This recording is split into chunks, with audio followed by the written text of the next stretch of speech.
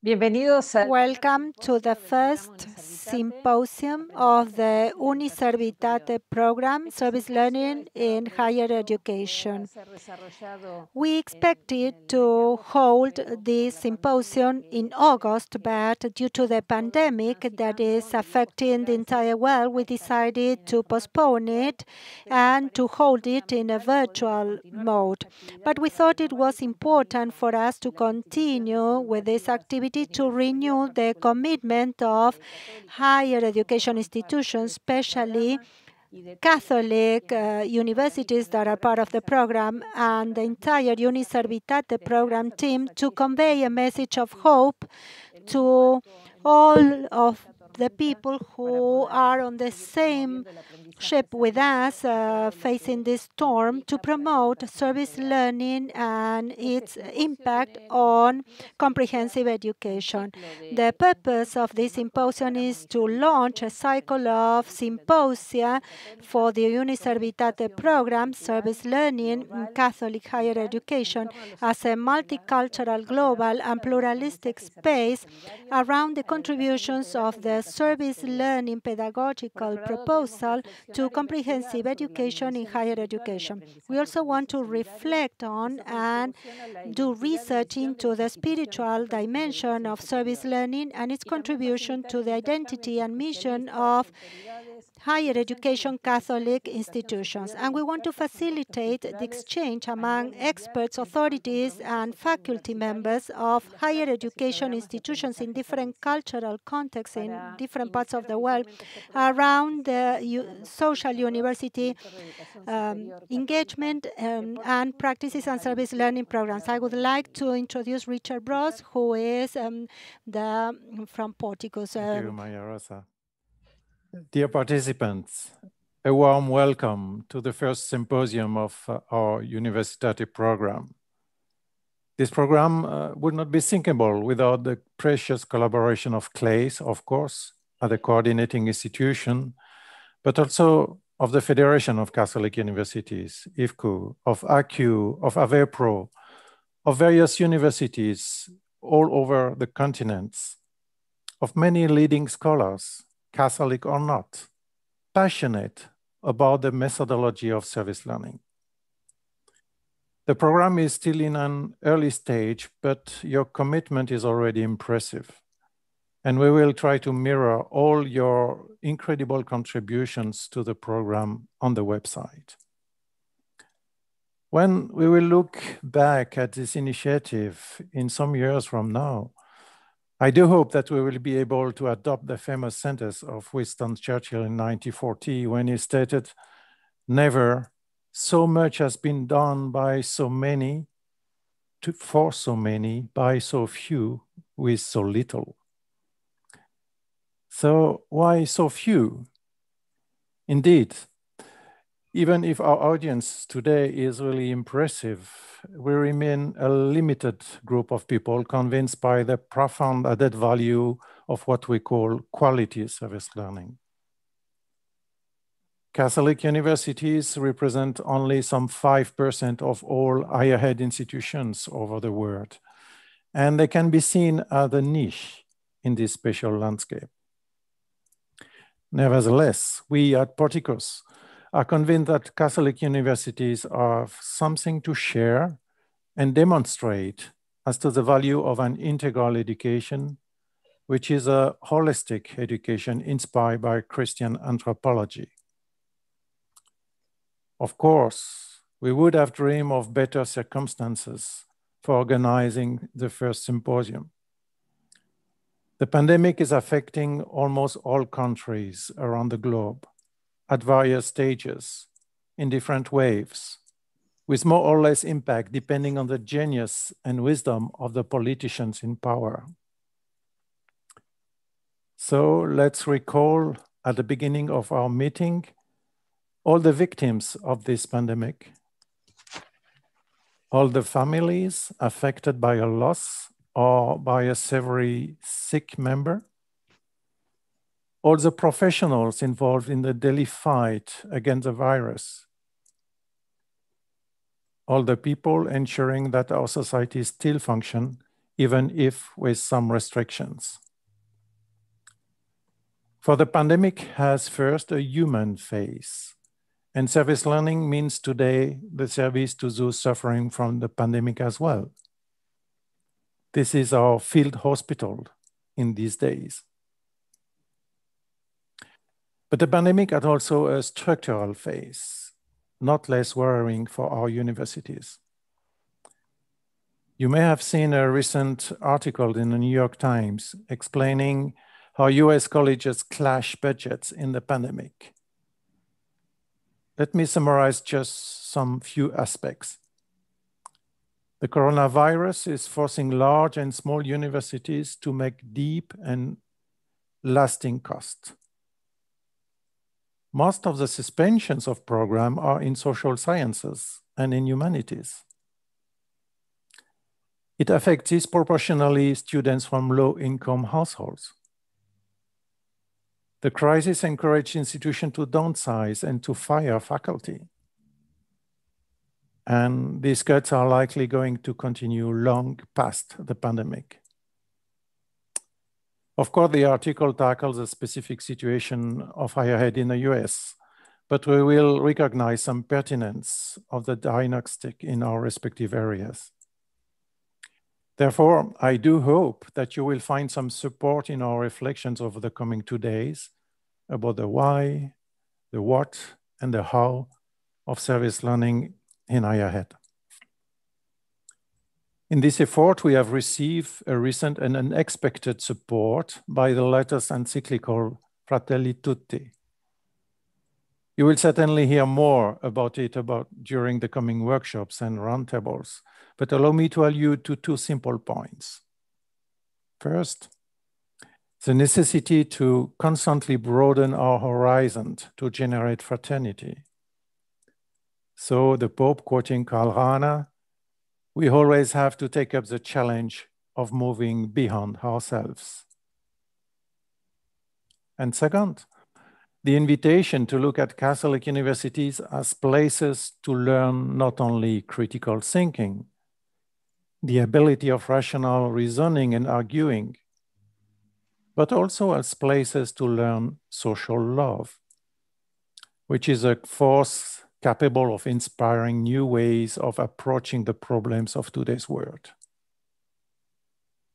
So in this spirit, I wish you all an inspiring symposium and a great learning experience. Thank you. Thank you so much, Richard, for your meaningful words and for your permanent support to develop this program. I will now do a brief presentation of the UNISERVITATE program. So I will be sharing my screen for everybody to learn about the program. A continuación, voy a realizar una presentación. So now I'm going to give a presentation on the UNISERVITATE program for you to know about our proposal.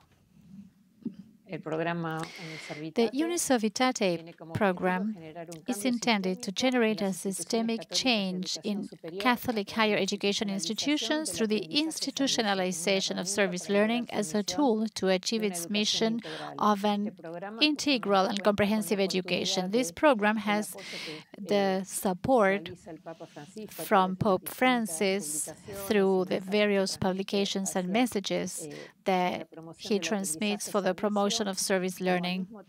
And at the same time, with the important global current that is developing to propose this, precisely because of the impact it has not only on academic quality, but also on the involvement of the students to provide a response based on their professional training. The UNISERVITATE program chose as its name the combination of the words university and service, as if it were a word in Latin to become a single word. And the logo is intended to represent, through this geometric shape, this idea of globalization that reflects the convergence of all the parts, but trying to preserve their differences. This is a global program where we want to see to the particularities of the institutions that are part of our program from all regions. The sum of all the people in a society that looks for common good, that really wants to provide a place for each and every one. And we also try to represent this comprehensive education that is possible through service learning, including head, hands, and mainly the heart. These are the action lines of this program that initially is a program that we are developing. Now it's the first 3-year stage. We hope it's going to be an over 10-year program, is to work on the research and reflection on the spiritual dimension of service learning. So we try to promote meetings like the one we are starting today to develop appropriate models for the identity and mission of Catholic higher education institutions around the world, but as Richard mentioned, also for all those higher education institutions that are interested in an integral education, seeing to the diversity of the multicultural and multi-religious contexts. So for that, we try to create a global network of regional hubs in order to have our reference in each region and to promote a permanent construction of a critical mass to reach all the Catholic institutions in each region through various communication systems, as I'm going to show afterwards. And the objective of this program is to develop a global award to recognize and show the best practices that are developed in service learning in Catholic higher education, and also to establish global standards for quality in service learning and give visibility to everything that has been done. And for that, we want to develop skills to institutionalize service learning. We know that there are many institutions with initiatives of this sort, but we want to accompany them and support them so that they can have a long reach impact. So we're going to work on that, and we've started already with some universities. We are providing training and train the trainers courses, and we are working with around 20 universities around the world to achieve this institutionalization of service learning. How are we organized? Well, our program has different levels. The coordination of the UNISERVITATE program, of course, is led by Porticus, the portfolio of Catholic higher education, and CLAYSS, the Latin American Center of Service Learning. And in order to support one another in this coordination, we have an academic council made up of experts and specialists that are very experienced from all the continents, and research and spirituality team to systematize all our learnings in this program and to share that learning. We also have a network of regional hubs and collaborators and institutions to reach each region and to accompany in this third level the universities that we are now inviting, and we are evaluating their applications to see what universities we can incorporate in this first part of the program. And we also want to go beyond this small group that we will be working with, and we will be working with all Catholic higher education institutions from the various actions that we will be developing. But to all higher education institutions in general, public, private, confessional, non-confessional, because we are convinced that, as we said at the beginning, right now and in the context we are in, this is the moment for educational institutions to share all their knowledge at the service of a fairer and more supportive society. And service learning is the tool that we think is the most appropriate to balance academic quality and a genuine commitment with the education of our students. As I said, in the program, we have regional hubs that accompany us. We have in the US and Canada. We have the Association of Catholic Colleges and Universities. For Latin America, the Pontifical Catholic University of Chile. For the north of Europe, the Leuven University. For Central and Eastern Europe and Middle East, the Catholic University of Eichstätt. For Southern Europe, the University of Deusto. For Africa, the Tangasa University College from Kenya. And for Asia, the La Salle University from Manila, Philippines. All this large network is permanently supported by the generous work of the International Federation of Catholic Universities, IFCU, and also the Agency for the Assessment of the Quality of Ecclesiastical Universities and Colleges of the Holy See. And the idea is to support and to disseminate the work that from various international networks has been done for the promotion of service learning, because we are interested in reaching as many institutions as possible in the world. And for that, we work at different levels, at a theoretical level, and at network level, and more individually with educational institutions. And for that, we want to invite you to stay in touch with us so you can participate in the various levels and activities like this international symposium or the various publications that we want to share as part of the program. So we invite you to visit our webpage, uniservitate.org, where you can find all the news that we've been developing. The symposium, for instance, there you can find all the updates and the links to participate in the activities and have access to the presentations. And in order to share the publications, we are developing this digital repository where, based on different categories and topics that we've been designing with the team on research and spirituality, you can find all the literature related to our subject matter so that you can have access to this repository that I hope we can build it jointly with the contributions of all those that are part of the program.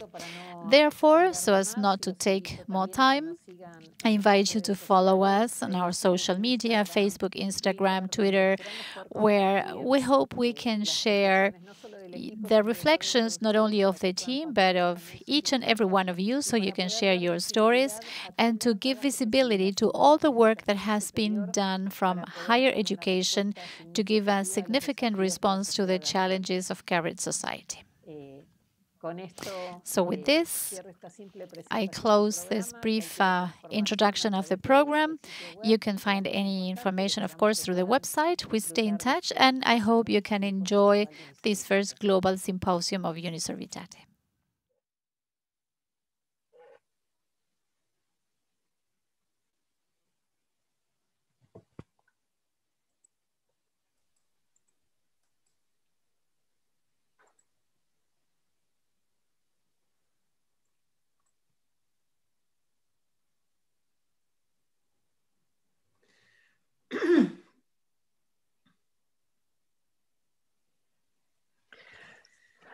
Ahora sí, quisiera dar la bienvenida. Now I would like to welcome Professor Nieves Tapia. Let me introduce you, Nieves, first. All of you doing service learning probably have had the chance to read her publications and listen to her numerous presentations in different parts of the world. But Professor María Nieves Tapia is going to talk about service learning, academic excellence, and social engagement in higher education. She is the director of the Latin American Service Learning Center. She is the creator of CLAYSS, and she has been promoting service learning from different areas, and we wanted her to share with us a few thoughts about service learning in higher education institutions. Since 1997 and 2009, she coordinated service learning programs at the national level, the community school program and the service learning schools program in the city of Buenos Aires. She has a degree in history. She was a teacher in various universities, the Catholic University, the University of Buenos Aires, and she's currently teaching a service learning seminar in Flaxo. She's also a founding member of the International Association of Service Learning Researchers, and she was also awarded a prize for leadership in youth. And she has authored different books in different languages: service learning in the school, service learning, and the educational system in youth organizations. She was also the recipient of the Maxone International Award to University Social Engagement, and we will have the pleasure to listen to her at the opening of this symposium. Thank you, Maria Rosa. Good morning to all South Americans starting the day on Thursday. Good afternoon to the Europeans who are listening to us. And good evening to all of you listening to us from Asia. To be honest, it is a great celebration for us to start with this new cycle of symposia and the UNISERVITATE program that Maria Rosa has just presented. As she was saying, although the program will make focus on some central elements of Catholic education, I just wanted to share a few thoughts about service learning contributions at a global level. My presentation and the panel after my talk will try to give an overview of the universities in different parts of the world with different backgrounds, different beliefs, different types of management on service learning. So I'm going to share with you now a presentation. I apologize beforehand to the interpreters because I will probably speak quite fast. But I want to talk about service learning as a convergence of academic excellence and social engagement in higher education. This may be a provocative title because oftentimes in the minds of our colleagues we either work for academic excellence or for social engagement. So let me start with this quote from a group of students that were doing service learning. They were the first winners of the Service Learning Award in Argentina. They said, for some universities, the purpose of their existence is academic excellence. We consider that the reason for our being is service to people, and academic excellence is the best tool.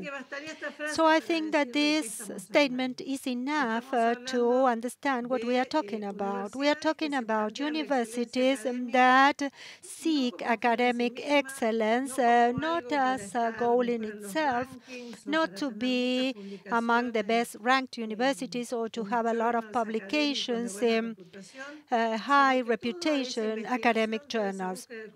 All that research, all that academic excellence, all that knowledge generation makes sense if it makes sense for our people.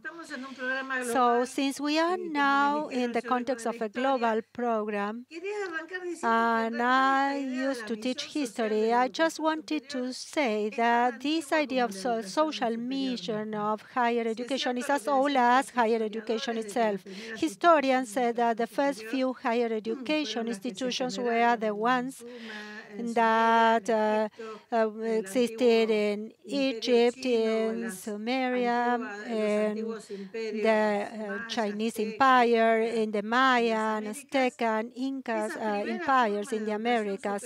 Those initial higher education institutions clearly aimed at educating those that were going to be in charge of administering the empire. Therefore, they would have to work for the common good. Higher education and different levels for Plato and Aristotle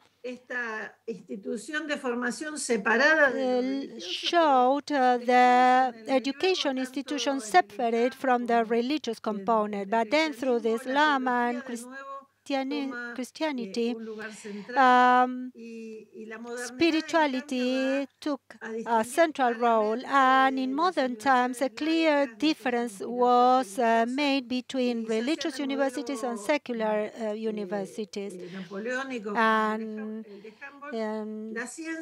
as in times of Napoleon, we know that science plays a very important role, and these models that developed over time belong to a culture, to a certain time period, to a certain way of thinking. For other regions of the world that are part of the UNISERVITATE family, we were colonized by universities that follow the Salamanca or the Cambridge or the Sorbonne models, or that of the German universities. We inherited higher education models that forced us to think whether we owned those models or not. And the truth is that higher education, first in the Americas and then in other parts of the world,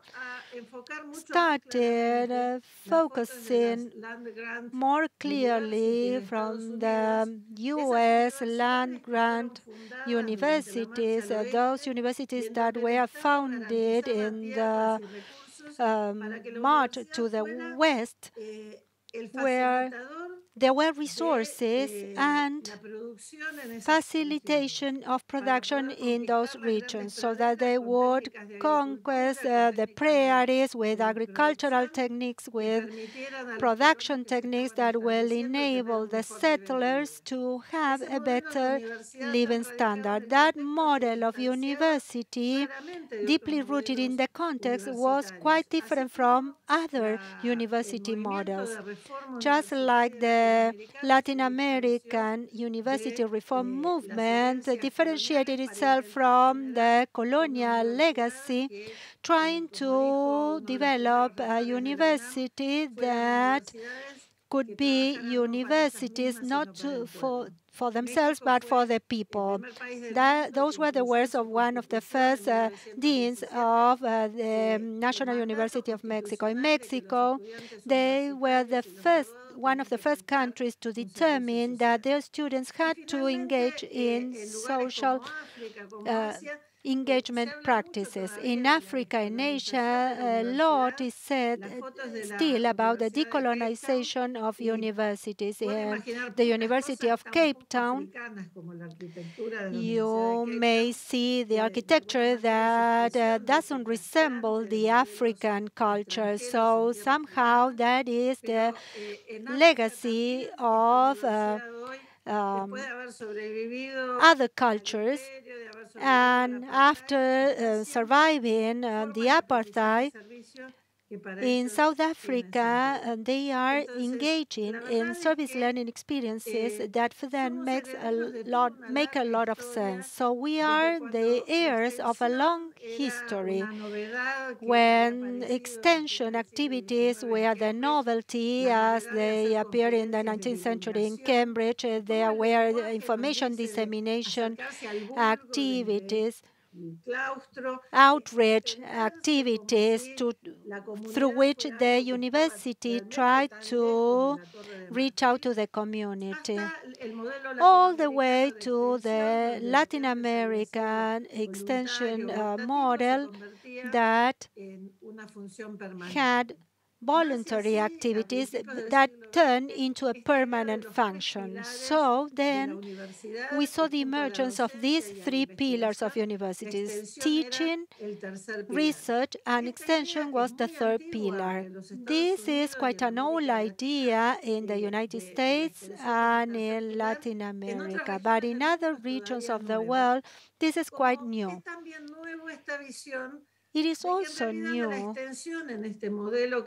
the vision that showed that this pillar was somehow detached from academic life. It seems that we are less important, and nobody pays as much attention to us as to the other two pillars.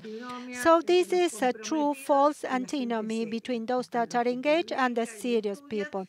You have the scholars who publish, and then those that are engaged and committed to dealing with the reality.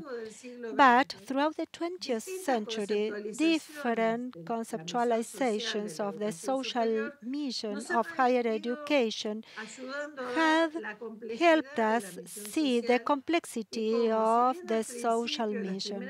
And although initially the first formulations, social service, social commitment or extension were conceived from the inside to the outside, later on we saw the advent of other concepts that spoke about the involvement of students, volunteering programs, community service. In the 1960s, service learning came to the scene, and especially in the 1970s, we saw a deepening of this idea that a committed university is a university whose research is committed with the reality, and through research activities, through participatory activities and workshops, different research models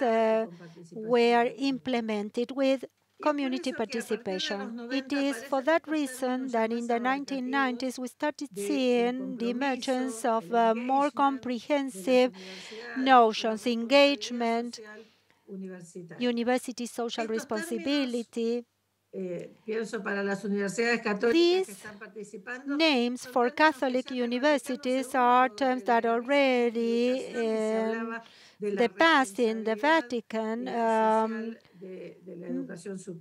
there was talk about education with this kind of characteristics. But in the 21st century, we started moving towards other type of models that coordinate and combine these three pillars, where teaching and research have to be integrated now with extension and also with institutional management.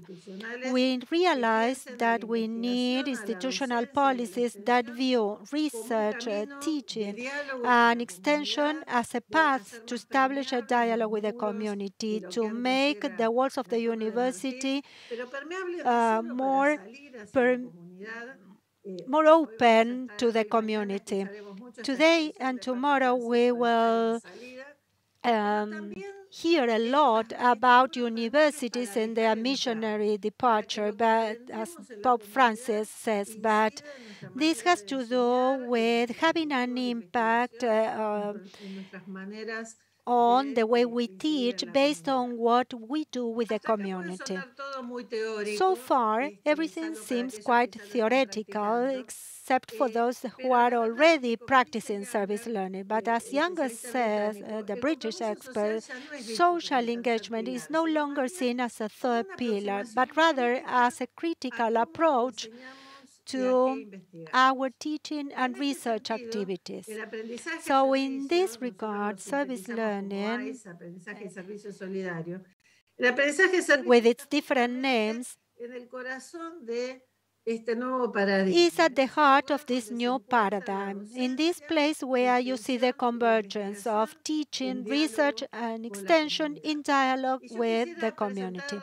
So let me share with you an example. The first case that I want to share with you has to do with the students that I mentioned initially. In the School of Medicine of the National University of Tucumán, a state-run university in the north of Argentina, decades ago established some compulsory internships in in community engagement. When they graduate, they have to spend 6 months in healthcare services in the peripheral area of the city or in rural areas, and they do some professional practice there, but they also try to help the community with some health-related problems they have. So in this service learning experience, they have the teaching component similar to what you have in other practices, in other professional practices, but it also has a clear service component. In this case, this project was carried out at a time when there was a serious crisis of malnourishment in that province. So they would go to the different houses in the community, knocking at doors and trying to examine children in the families and be able to early detect malnutrition among children in order to prevent more serious consequences. These students, throughout the 2 years of this project, saved over 450 children that were in a condition of malnutrition, and they accompanied through their recovery. But besides saving all their lives, they developed a research project asking why malnutrition was so high in that city, in that province. And they found out that one of the answers was that breastfeeding had been abandoned as a practice. So that project led to an outreach project where the students in the first years went to the waiting rooms at the maternities and the hospitals and public hospitals to train future mothers about the importance of breastfeeding. So all this is the movement of the university at the service of the community. But all this experience also had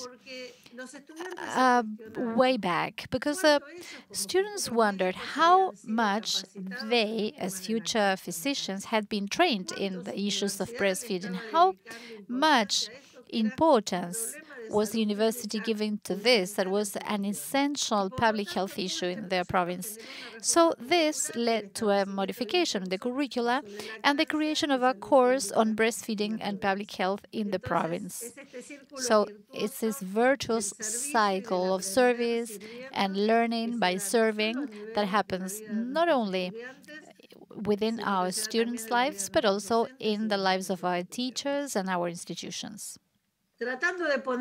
So trying to organize that Babel of the different terms from the 20th century around social engagement at university, we may say that the institutional management is one that defines the general policies for social engagement or university social responsibility. We've spoken of service learning.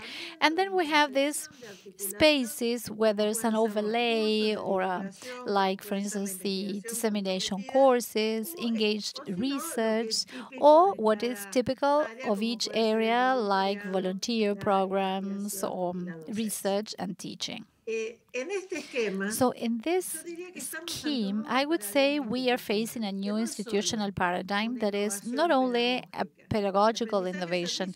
Service learning effectively is an innovation that is part of a large family of active pedagogies and the search for meaningful learning, as we can see the problem-based learning, learning by design, etc.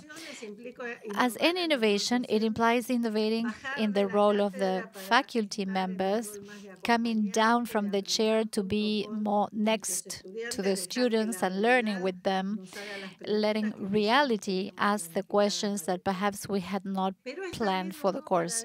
But it's also a new paradigm from the epistemological perspective, because it implies a construction of knowledge that is multidisciplinary, cross-disciplinary, metadisciplinary, around problems that are significant and relevant for our context. It implies, as we will see throughout these days, establishing serious, substantial dialogues, not just a folk dialogue, truly serious dialogues between the academic knowledge and the popular and native knowledge. And finally, it's also a paradigm shift at the institutional level, because it implies coming out of the ivory tower to be an institution that works as part of collaborative networks, not as beneficiaries, but as partners, co-creators, co-producers of knowledge, co-teachers. We might speak a lot about this, but I would just like to summarize this paradigm shift with something that Pope Francis said to the Catholic University of Portugal that I think applies to any university. He says, it's fair that we ask ourselves, how do you help our flora there? That's a field visit. Although it is contributing to the maintenance and the preservation of this natural park.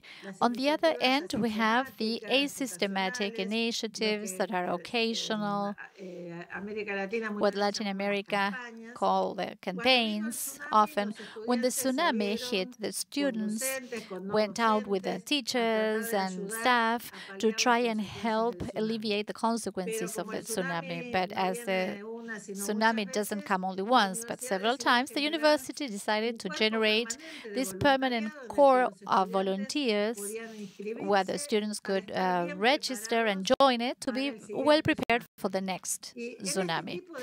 And in this kind of experiences of institutional volunteering, it doesn't matter if you study medicine, architecture, social sciences, or philosophy. What matters is that you are willing to help and contribute. And I'm sure these activities are truly formational personally and from the concept of the values, but we speak of service learning when, as in this case, these are students of medicine that are studying ophthalmology, and they are contributing to measuring and prescribing glasses to the rural populations that have no access to healthcare facilities. So in service learning, we have the academic rigor of the practice in the field and all the volunteer attitude of a volunteering program. Sometimes service learning programs are well defined from the very beginning, and sometimes you reach them as part of a transition that can imply adding some articulation with the curricula, what has been done from the solidarity campaigns or the pastoral work or students groups, or by applying the knowledge that we have to develop in our subjects at the service of social needs. I'm going to give you an example, as brief as possible, of the Catholic University of Córdoba. Tomorrow you will be able to listen to Daniela Gargantini, the leader of this project. This started as many other things in Catholic universities with a group of missionaries, as if it was the outreach group of a university. And the students, the volunteers of architecture that were aware of the precarious conditions of the houses, they proposed this optional course of studying the situation, the housing situation, and provide a service to these populations in the periphery. Now, this project is a mandatory subject because when the curricula was modified, the students asked for this to be mandatory because they realized that if they had the teaching aspect, but they also had the dialogue with the community stakeholders, and they had the situated research, but a research that was conducted in the field with a dialogue with the community to find out what had to be built, what had to be improved, how to do it, what was the best option. And in that way, and this is mentioned by the students, they acquired an experience that of the profession of architect that no other subject had given them. This picture that you are seeing is one of the neighborhoods that was built with funds from the Inter-American Development Bank because the students at the Catholic University contributed to this community organization having the proper layouts, the blueprints, and all the requirements of the IDB to tender for those funds. So this subject was created many years ago, and it has its prehistory because many times the best projects come out of insistence and continuity.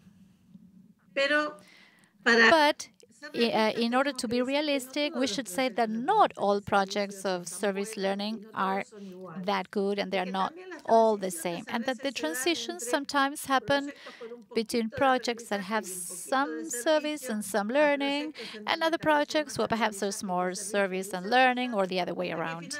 Until finally, we reach the maturity in service learning projects that are quality projects where both academic excellence and social engagement are balanced and are equally significant and with the same quality. That is why we say that there are three main components in order to come up with a quality service learning model. Although in a narrow way, the service needs to be effective in addressing real and perceived needs of the community and working with the community, not only for the community. In Spanish, we always add the term solidarity to the English term service learning because we want to make sure that this will not be any kind of service. The second characteristic is the active leadership of students from beginning to end. And the third characteristic that differentiates service learning from other volunteering programs is that teachers know what the community demands are, but we also know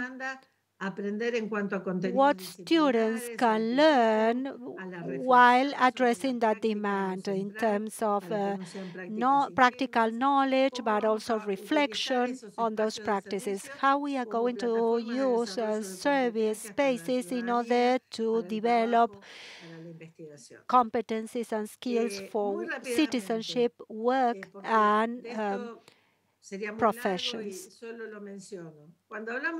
When we talk about the service component, along with solidarity, we want to draw a line to differentiate charitable activities and that may end up in clientelism or the like, and this self-complacent feeling that makes us feel good and without guilt. And without knowing that we may be reproducing situations of injustice. And we want to differentiate this from the true solidarity that has to do with acknowledging the value of fraternity. In Fratelli Tutti, Pope Francis recognizes the principles of fraternity. The secular institutions recognize fraternity in the French Revolution, but it has to do with the search for justice. And it implies establishing empathy, the soft skills, and an exchange and a collective building of the knowledge required to truly transform reality and not to leave it unchanged. The leading role of students means that they should be able to share management of the process, make decisions, and also the integration of service learning practices into the curriculum. There are different ways of integrating service learning practices into the curriculum. I'm not going to delve into this, but this is a publication that we had on social engagement in the curriculum of higher education. It's still in Spanish, but soon we will have it in English. And this is just an example, because you can do service learning in any field and from any subject. It was a surprise to me to see that you could have a subject called pavement that that would lend itself to service learning. There was a city that had problems with the pavement of the streets that was constantly deteriorated. The elements that are being used for paving those streets were not the appropriate ones for the climatic conditions of the city of Cali. The teachers said that when dealing with current issues and problems, the course becomes adequate and sensitive to social problems. As a result, you have a tangible product that can be shared with the target audience with a strong link between the academic learnings, life, and communities. So this is a good service learning practice, service academic excellence, because you need to learn much more to solve real problems than just to pass an exam. And you need to know much more to transform reality than to describe it, which is usually what is easier to do. I'm not going to dwell into this, but there is a lot of evidence from research showing how service learning can have a positive impact on students, precisely along those 3 pillars of education for the 21st century, or the 4 pillars described by UNESCO in a report: to learn how to learn, to be and to live together, and to learn to do. As Pope Francis said, you have to bring together the language of the head, the heart, and the hands. In the 19th century, the university focused on the minds, on the head. But now it seems that we are talking so much about empathy and new sensitivities that we were just going to focus on the heart. But an integral education, a holistic education, the kind of education required by the 21st century is an education that brings together the head, the heart, and the hands. And this is something that, according to research, is found in service learning practices. UNISERVITATE wants not only to multiply service learning projects, it also wants to multiply institutional service learning policies, to institutionalize service learning as part of our institution's identities. To that end, we need institutional policy decisions that have to be made by the authorities. But at the same time, we know that usually service learning grows in a bottom-up fashion with a few enthusiastic people who start building a critical mass of engaged students and teachers, establishing partnerships with others in the environment. And this point of convergence between institutional decision and the critical mass results in the best institutional policies. Just to cite an example from the Catholic University of Temuco in the south of Chile, they launched a project with the School of Veterinary Sciences.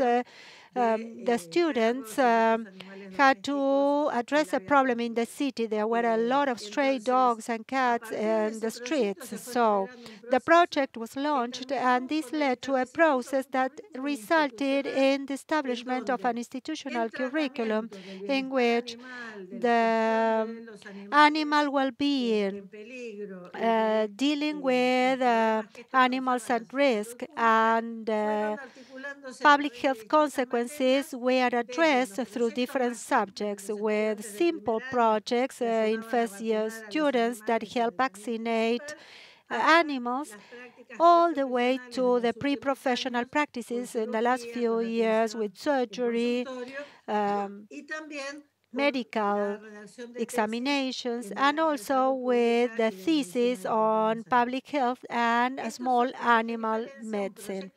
This differentiates an isolated project out of the will of an individual teacher from service learning that becomes part of the backbone of research and teaching in the university.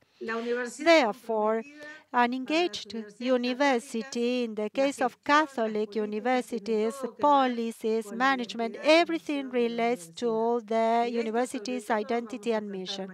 And this is what we are going to work on tomorrow in one of the panels. But let me give you an introductory reflection. The spiritual dimension is not just a religious dimension. Many of our students who are atheists also want to preserve a spiritual dimension. They want to reflect on the meaning of life, and through service learning, we can offer them a space to do that, to learn about solidarity values, fraternity, justice, the importance of citizenship, engagement as potential pillars of their life projects. But we also know that there is a golden rule that unites us, all of us who have different religious beliefs, and that is that service learning can also serve as a springboard to generate spaces for service and ecumenic dialogue, religious and interreligious dialogue, and also to develop a Christian spirituality, Catholic meditation and reflection around the fraternal service. All of us know when we read the gospel, we know what questions we are going to be asked on the last day.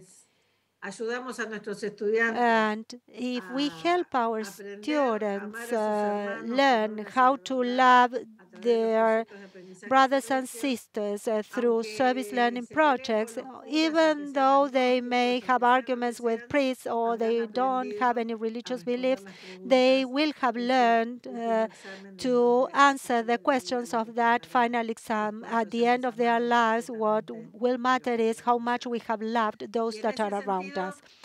So, let me conclude with where Richard left it. As Mario Benedetti, the Uruguayan writer, used to say, when we thought we had all the answers, suddenly they changed us all the questions. So coronavirus came into play, and we asked ourselves whether we could continue practicing service learning during the pandemic.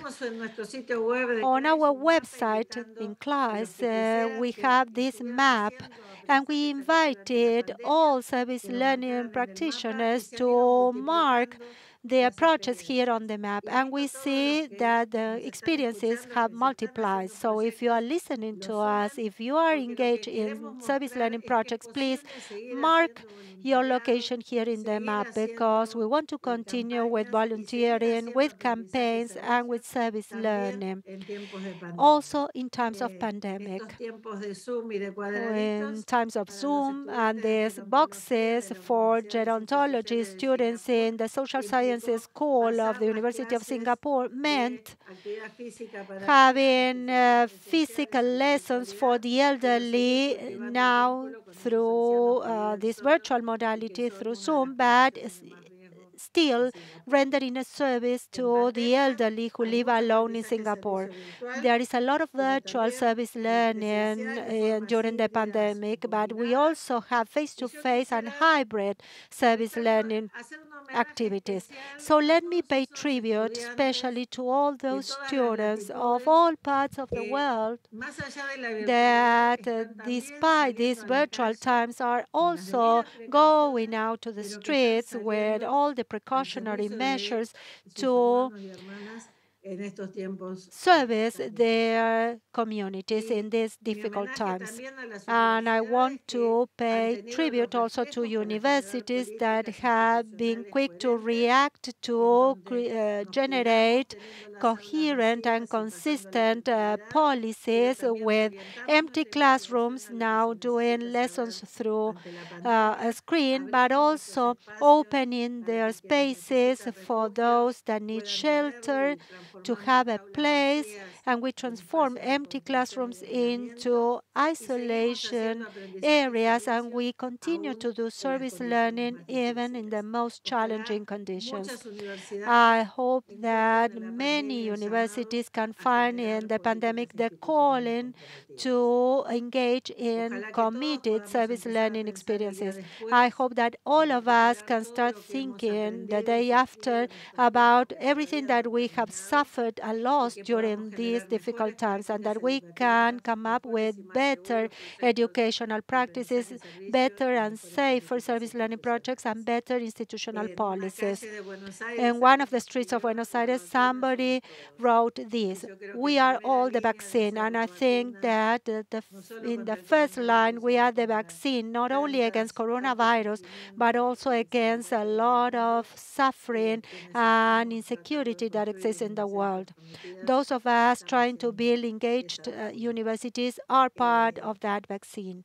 Once I heard one of the pioneers of service learning in the US saying that they wanted to change the world, and that universities turn that into a way of changing pedagogy. I think there is no contradiction there, because as Pope Francis says, we are not going to change the world if we don't change education. And with service learning, we are walking in that direction. Thank you for listening to me. Thank you, Nieves, for your presentation and for this journey along the history of service learning, looking at multiple contexts and also the current pandemic situation. Those of you who are doing service learning and want to learn more, and also to also connect with those that are just starting. So here we see the transcendental importance of service learning on the community, on academic excellence, and also on our own lives. Those of us who engage in service learning can also find meaning in the actions that we carry out. So thank you so much, Nieves, for sharing all these thoughts with us. To all of you who are listening to us from different parts of the world, different religions and different languages, I would like to remind you that we are streaming this symposium through YouTube channels. In the description of this presentation, you will find more detailed information, because this is being streamed in English, in Spanish, and in French in 3 different channels. So you can choose the language of your choice. in order to benefit from the symposium. In our UNISERVITATE webpage, you will find a lot of information, and we will be also posting information through our social media, Facebook, Instagram, Twitter. And please pay attention for the next conference. You can subscribe to this channel so you can get the alerts when we stream the next panel. So once again, thank you, Nieves, for your presentation. We continue with this first Global UNISERVITATE Symposium.